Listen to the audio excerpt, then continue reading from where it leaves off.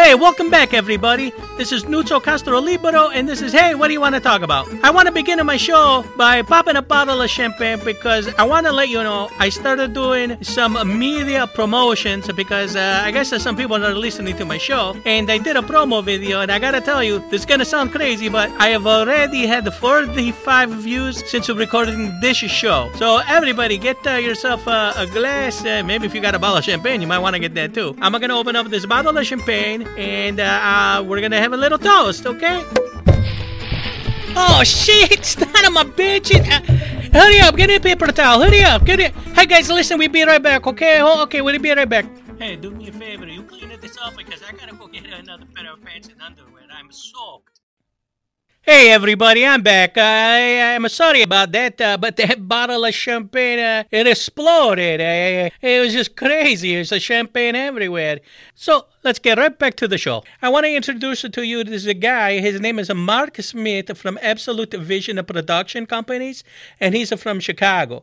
My cousin Paolo cannot stop talking about this guy. I guess Mark and his production company did a tremendous job at a place with, I guess, a restaurant or something with the food. And the Mark had to come in and film it, and my cousin Paolo said, this guy is like a Steven Spielberg. And I am like, Steven Spielberg from Jaws or Steven Spielberg from E.T.? Because those are two different Steven Spielbergs to me. You know what I mean? So maybe we find out which Steven Spielberg Mark Smith is. So Mark, welcome to the show. Hey, what do you want to talk about? So hey, what do you want to talk about? Hey, Nuzo, thanks for having me on today. Yeah, I think, I'd like to maybe start about just kind of, what I do. Media of all kinds, emerging technologies, everything from traditional media like television commercials all the way up to, newer technology like VR, virtual reality, augmented reality, projection mapping, holographic techniques. We've done all kind of stuff from major, television type commercials for major sporting teams all the way to, Hyatt Hotels, branded campaigns to projection mapping for Virgin Airlines and Notre Dame University and so on and so on. Oh, that's nice, Mark. Did you ever work with Meryl Streep by chance? I've worked with a lot of different celebrities and politicians and a lot, but no, I have not actually worked with Meryl Streep. She's the one I really, really, really want on the show. You know what I mean? I'm glad I got you on the show because, I just created my first promo video by myself. And I got to tell you, I got a lot of hits. I got over 45 already. I know. You're probably singing to yourself a nude, so that's amazing. I know. But, hey, maybe I was born to be another Federico Fellini. He's a famous Italian director, Mark. Oh, Nuzo, yeah, very familiar. In fact, 1960, La Dolce Vita, one of my mom's favorite movies. What was the name of the movie? La Dolce Vita. Again, Mark? La Dolce Vita. Okay, sounds like you're saying, hey, waiter, can I have some ceviche? Which is an appetizer, okay? It's pronounced Dolce Vita. Say it with me, Dolce Vita. Dolce Vita. Much better, Mark. La Dolce Vita. Well, being Italian, I'm... What? You're not Italian. Oh, actually, yes, I am. I'm half Italian. No, you're not. Yes, I am, no. Nuzo. Yes, I am. You're not. Nuzo, I am. No, you're not. Yes, I am, Nuzo. Mark Smith. No, you're not. Nuzo, yes, I am. I don't believe you. It's true. You're not, and I can prove it, Mark. Really? How are you going to prove I'm not half Italian? It is very simple. You do not need to be O.J. Simpson's lawyer to prove this case. First, I'd like to present to the court evidence 1, a recording of Mark saying La Dolce Vita. La Dolce Vita. You see what I mean? Okay, let me finish. Mark, what is your name? My full name is Mark Robert Smith. Aha! Let the court make sure it hear Mark Robert Smith. Mark Robert Smith. And the jury must understand that Mark Smith is not an Italian name. It's an American name. How can it be an Italian name if it don't end in a vowel? It doesn't end in an A, a I, an O, or even a U. You know what I mean? Come on. Gavel, gavel, gavel sound under the judge's desk. Case dismissed. You can't be serious. Oh, I am serious. And by the way, Mark, you being a content creator, do you got maybe a special effect sound of a gavel hitting a judge's desk? Because it'd probably be, pretty good to put it in at this point of this conversation, because it'll give it a little bit of a oomph, quality to it. You know what I mean, Spielberg? So that would not be a problem at all. At Absolute Vision Media Productions, we've got years of experience. Sound effects is just, in our repertoire of things we provide. So my full team would love to help you out with that. We have a full array of sound effects, and surely we can get you multiple of these gavel effects to get you your wow factor. Mark. Hey, that sounded like you were promoting yourself on my show. And I don't mind, but I got to tell you this. If I don't get the 3 gavel sound, I'm going to edit that part out there, what you just said, okay? Nutso, just email me at mark@absolutevisionproductions.com, or at the website, find out any other information, absolutevisionproductions.com. 630-620-0000. Super easy to remember. Mark, you know what would have been a good phone number for you? Listen to this. 8675309. 8675309. Jenny, where are you? I'm at Absolute Vision Productions. 8675309. It's just so easy to remember that number. So I got a question for you. Did you ever do what, when the show become very popular, like on a YouTube, and millions and millions and millions and millions and millions of people, they watch it, when something goes virus? You mean viral video? Yes, that's what I said. No, that's not what you said. Yes, it is. No. Yes, it is, Mark. Nutso, you did not say viral video. Like I said, virus video. I don't understand why you're bringing this conversation up. We both agree. You said virus video, like the pandemic. No, I said virus, like the social media smash sensation. Okay. Maybe you don't understand the social media lingo like I do. Any which way, I'm sure you said virus video, which is a whole different thing because it's viral. It's not different, Mark. Virus means like everybody catch it, so everybody, when they go on the social media, they got the virus. So that means everybody listening to the video, the content, the kitty cat, they go meow, meow, and then there's somebody slap it on the head. Funny, like on TikTok. You know what I mean? Virus. I understand. It's just another way to say it. Yes, virus. Did you ever do one of those videos? Well, first of all, you just can't make it or intend to make a viral video. Viral video by nature has to be kind of organically just on its own take place. Now, in the last couple of years, and with the advent of more and more social media pushes, the fact is that there's groups and companies and even clients that reach out to us, hey, we want to make a viral video, which is kind of the wrong place to start. And in fact, I don't really know of too many people or companies that kind of set out to do that. Now, there are certain best practices you can kind of do in terms of, how you want to kind of produce it or not produce it, or what, who's the demographics for it, or how you do it. But in a nutshell, doing a viral video kind of just means you're doing something that's maybe intended for social media in a nutshell, and you want it to become super popular.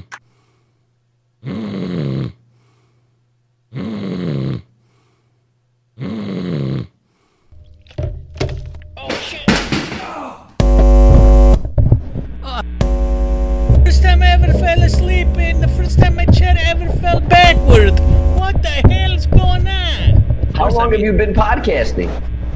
Oh my God, Mark! It's hundreds of minutes now. Extremely impressed.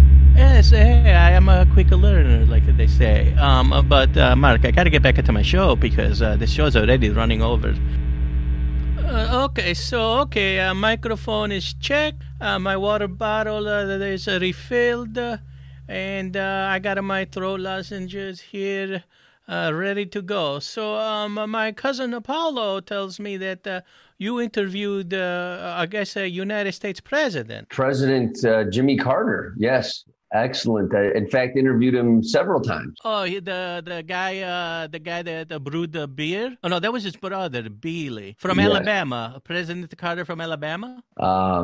Georgia, I believe. Oh, Georgia. Wait, what's the difference? Never mind. When are you? Is he the only president you ever interviewed? Interviewed, actually, I believe so. Yes. Oh, so no other president called you after to interview them? No. So was it a bad interview? No, it was great that they're just still very, very busy people, and they don't do too many interviews unless you're like going on stage and commissioning, a $250,000 retainer for it. But okay, no. that sounds nice, Mark. But let me finish my question. And a simple no is a good answer. You know what I mean?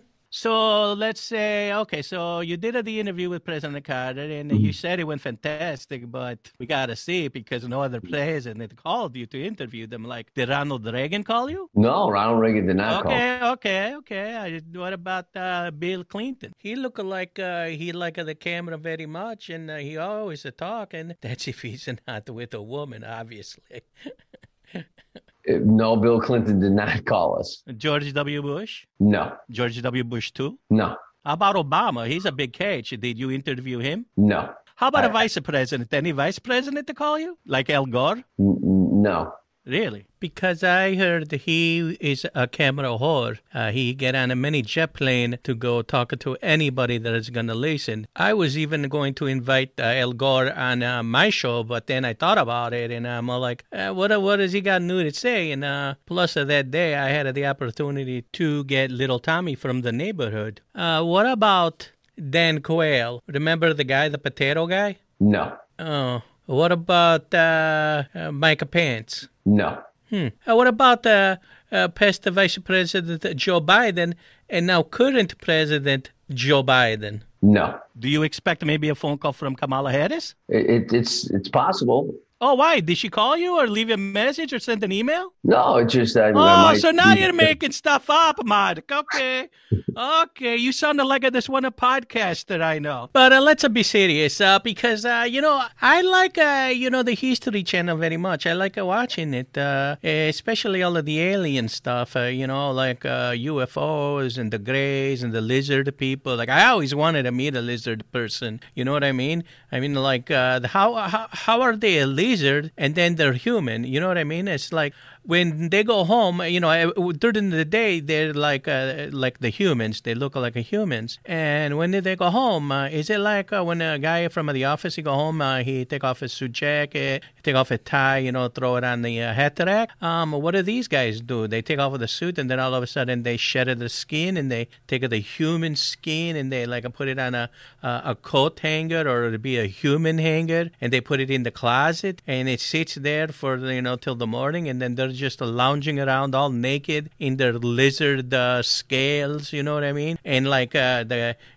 daddy lizard sits at one end of the table, and then there's the two little kid lizards, and then there's the mama lizard, and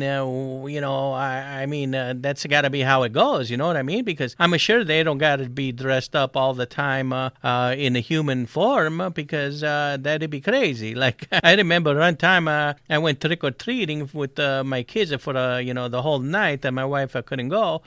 So, they dress me up as a mime, and then obviously you cannot say nothing, and you got to pretend like you're in certain situations, like, okay, right now I'm moving my hands like I'm in a box, and now I'm twirling a rope. Oh, before I forget, if you ever go dressed like a mime, which a lot of people do because it is the easiest thing to make a costume when you don't think about it and it's the last minute. Whatever you do, when you go trick-or-treating, if they ask you to the baba for the apple, don't do it, because then everybody is going to give you a disgusting look after you got a big apple stuck in your mouth like this a pig from hell, and because of the bubble water, your makeup is dripping down on your face like Alice Cooper after 1 hour in the concert with all the sweat, all the black mascara is coming down all over the white, and people are looking at you like, oh my God, who's that freak with the look like a pig with an apple in his mouth, and then they're so disgusted in you, and you're like, why did I go trick-or-treating? I should have stayed at home and watched the game or something. And then all of a sudden, they even look at the bucket, and they see the water is turning white and black with these beautiful red delicious apples, and all of the kids are like, I'm not bobbing for apple anymore, Mommy and Daddy. I'm not going to put my head in there. Not after the pig freak face guy did it. And I got to tell you, I never liked being a mom. I didn't like being dressed all in black, and I didn't like all of that makeup on my face. You know what I mean? So when I got home, I took off all of my black clothes and I washed off of the white and the black mime makeup, and I became myself. I think these lizard people are the same. You know what I mean? They come home, they take off the human skin flesh suit, and they become who they are. Lizard people. So, okay, where was I? Oh, yeah, the History Channel. So I watch a lot of the History Channel myself because I like history, especially the United States history, because, these guys came from England and they had to start fresh. And I like to know about all the presidents. So what can you tell me about President Jimmy Carter? Oh, I'm sorry. We are out of time, Mark. We got no time. We're running out. So, thank you for coming on the show. I appreciate it. Thank you, Lucio. I appreciate being here. And listen, everybody, check back next week. I'm sure we're going to have another wonderful guest. And I'm going to tell you the story that I promised I was going to tell you since I brought up the lizard people. That one time that I was abducted, or that one time I think that I was abducted, or the one time I think that I remember that I was abducted. So check back next week. I'm Nuzio Castro Libro from Hey, What Do You Want to Talk About? Ciao!